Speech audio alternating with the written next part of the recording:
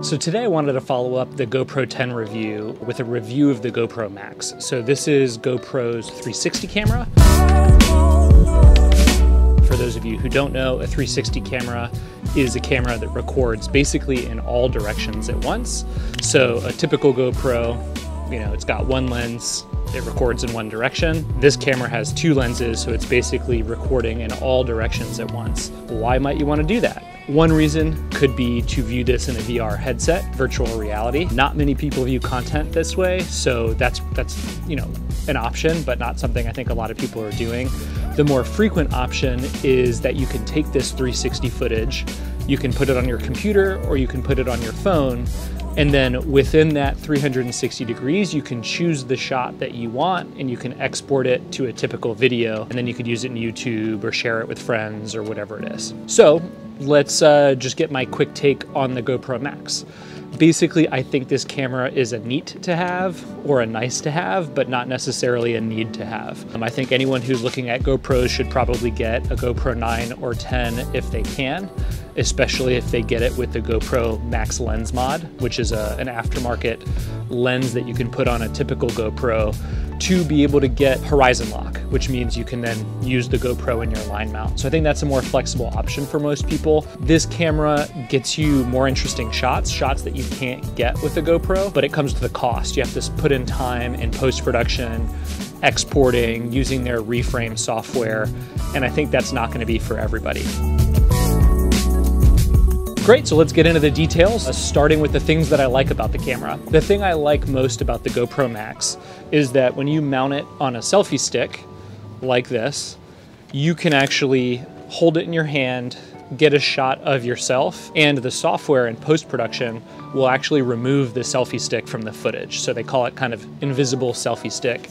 In this shot opens up a lot of options to get different views of you kite surfing that would just be harder to do or maybe impossible to do with a regular GoPro. And I think that's probably the biggest strength of this particular camera. The next thing I like, all of the different views of this camera are wider. So they're wider angles, and wider angles are generally more immersive. So if I'm using the camera like this right in front of me, you're gonna see a lot more of my hands, you're gonna see a lot more of my legs, you're gonna see your board. And that immersive experience makes the viewer feel like they're right there with you kiteboarding. And so I think that footage is interesting. And the next thing I like about the camera is that you can actually use this as a regular GoPro. So you can tell it, hey, just turn on one lens.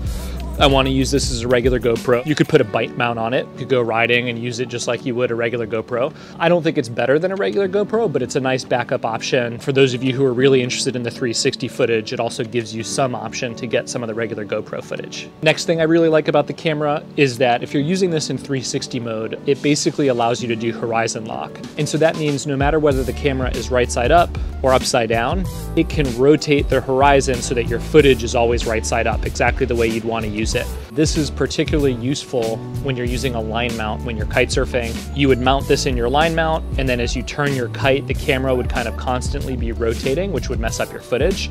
The GoPro 360 allows you to get really smooth line mount footage. Last, the thing I like about this camera is the reframing. In previous versions of this camera and in previous versions of other 360 cameras, the reframing process was super difficult. Now you can take the 360 footage, you can put it on your computer, you can put it on your iPhone, and you can kind of point the camera, click start, move the camera, click stop, export it, and it's reasonably user-friendly. It's pretty quick if you're only gonna do it for a couple of shots. If you shoot a lot of footage with it, it starts to get more complicated, which we'll talk about in a second. Great, so let's get into the things that I don't like. Starting with the first thing, the reframing process. If you shoot a lot of footage with this particular camera, you're gonna have to rewatch every bit of that footage. You're gonna have to look in kind of 360 degrees within that footage to understand, where's the action happening, and you're gonna have to reframe the lens. And if you have a lot of shots, that ends up eating up a lot of time. So the reframing has gotten a lot easier than it was in the past. It's still time consuming and certainly not as quick as just exporting from a regular GoPro and sharing it on the web. And the next thing I don't like about the camera is basically the lower resolution. So this is a bit tricky. The camera says it's 4K or 5K, But the thing is that resolution is spread throughout the 360 degrees. So that means you have less resolution in any given area to be able to zoom in. The camera is really good for immersive experiences where you're kind of zoomed out. As soon as you try to get cropped in, or as soon as you try to get closer to the action, you kind of run out of resolution fast, and that's where the GoPro 9 and 10 actually end up being a lot better. So hopefully the next generation will have higher resolution. Next challenge, so I showed this earlier, is really with these lenses. You can see the lenses are a bit more curved than a typical GoPro lens, which is flat. And these curved lenses have two problems.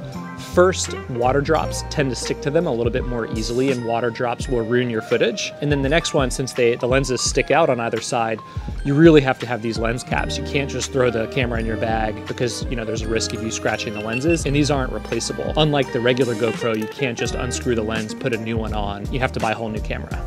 Let's get into a couple ways that someone could use the GoPro Max. First, it's that selfie view that I was talking about earlier. You put this on a selfie stick, you can hold it in your hand. I'll put some footage up here. Basically, it's gonna remove this selfie stick from the footage, and it basically gives you a third-person angle without having to have someone else there filming you. Some people will just do the handheld shot. I've seen some people, you know, put it in a backpack or an impact vest so that you can go kind of hands-free. I've seen other people put it on the helmet, which is a little bit weirder looking, but you know, if it gets the footage you want, it may be worth a shot. So that's really that selfie angle. The next type of shots I think people will want to get with this camera is point of view. So you get a mouth mount like this. This is the GoPro mouth mount. You can clip it to the camera. You can bite on it. And basically wherever you look, the camera will look. You can do that at the regular GoPro mode, so you can just use one camera, or you can use both cameras and get a much wider perspective, which is unique and something you can only do with this particular camera. So that's point of view. And then last is the line mount mode. I mentioned this a few times earlier. I have an entire video on this. You have to get a line mount that works specifically with the GoPro Max. You'll mount this in your lines, you'll take off. You probably want the GoPro remote with that so that you can start and stop recording. You go out for a session, you're riding, camera's filming from your kite, you can reframe after the fact, and you can get some pretty unique shots. The main issue I have with that one yet again is you can't zoom in as much as you want. But there you have it, that's the line mount shot. Yep, so those are my thoughts on the GoPro Max. Basically, I think it's a nice or neat to have. Most people are gonna wanna go for a GoPro 9 or GoPro 10 and use that with the Max Lens mod, so it opens up the options on the kite line mount. If budget is a concern and you can't get either of those, I still think you're probably better served with maybe a GoPro 7. Get one of the GoPros that have removable lenses and good stabilization, and you're gonna be able to have a lot of fun with that. For people who already have those and are really looking for something a little bit extra, something unique, the GoPro Max does that. It does take some thinking and some planning ahead to make sure you can get your shots. It has a learning curve. You have to learn how to use the software. And so I think not everyone's gonna wanna do that, but for the people who have maybe a YouTube channel, or for someone who's a kite surfing coach who really wants to get people footage of themselves in their sessions to be able to give feedback, this is definitely something that helps you get those extra angles, and I've been having a lot of fun with it.